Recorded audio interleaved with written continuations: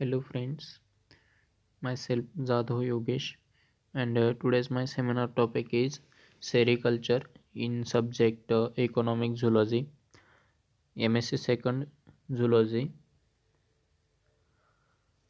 Systematic Position, Phylum Arthropoda, Class Insecta, Order Lepidoptera, Family Bombyxidae.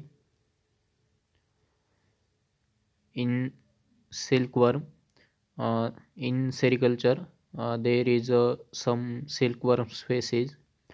First one is mulberry silkworm, then tussar silkworm, muga silkworm, Erie silkworm, oak silkworm, then last one is giant silkworm. Introduction of species of silkworm.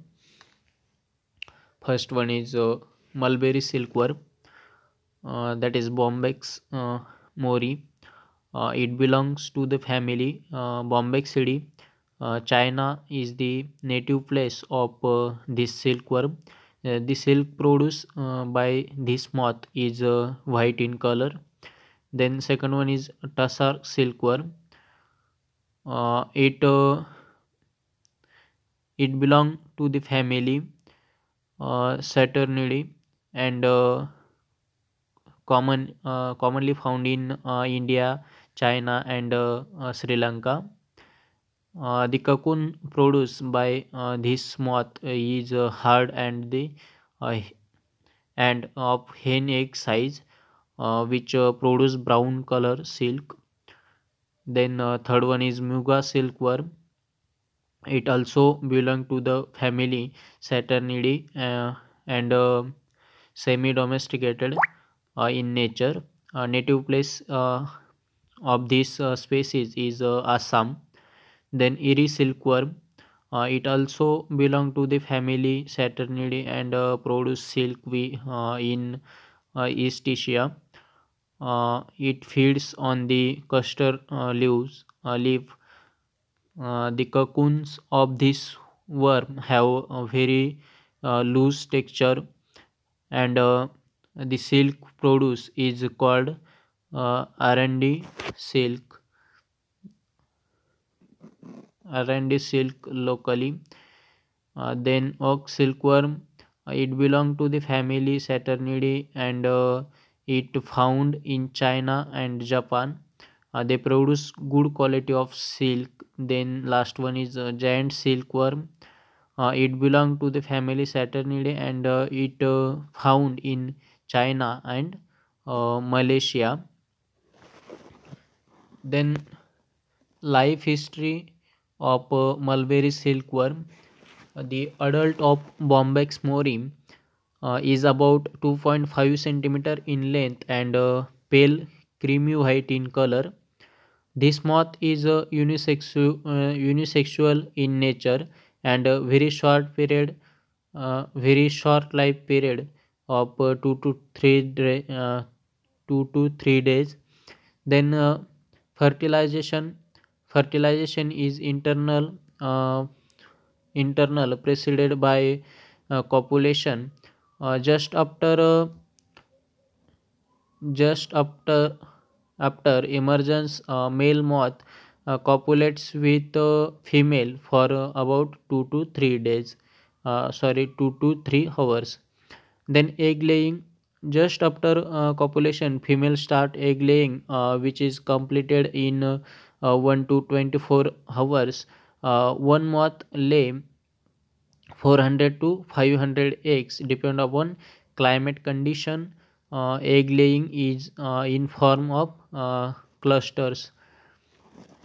Then the eggs lay by female moth are rounded and white in color.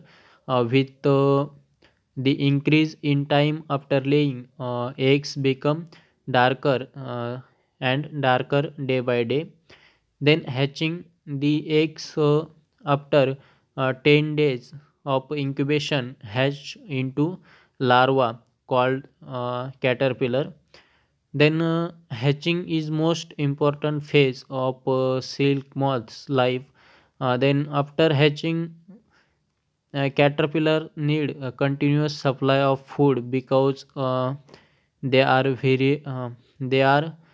voracious feeders. The newly hatching caterpillar is about 0.3 centimeter in length and is pale yellowish white in color. It 12, 12 segmented, and the abdominal region has 10 segmented, having uh, 5 pairs of pseudo leg.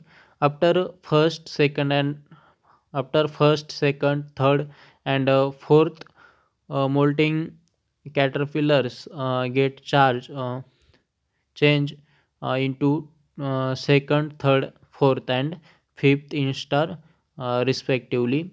It takes about 21 and 25 days after hatching. The full grown caterpillar is 7.5 centimeter in length. It depends.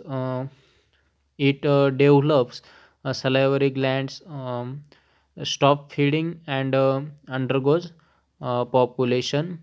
Then pupa. The caterpillars stop feeding and move corner among the among the leaves, and secrete a secretistic fluid through silk gland.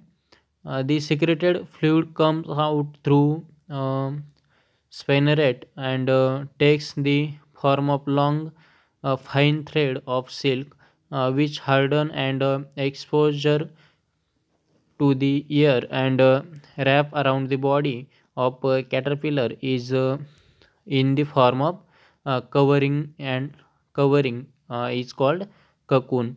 Cocoon is the white color bed of the pupa. Whole outer threads are irregular, while inner thread are regular. The binding of thread around the cocoon is a very interesting and quick going phenomenon achieved by constant round motion of the head of a caterpillar from one side to the another. The weight of one cocoon is about 1.8 to 2.2 gram, and the weight of cocoon is 0.45 gram. Then sericulture industry, the production of silk from the silkworm by rearing practice on commercial scale is called sericulture. Some important requirement of sericulture are following. First one is machana, the proper place for rearing the silkworm there. Then rearing trays for keeping the laid eggs, along with the mulberry leaves. Then spinning for keeping the caterpillar at the time of full grown shape ready for population.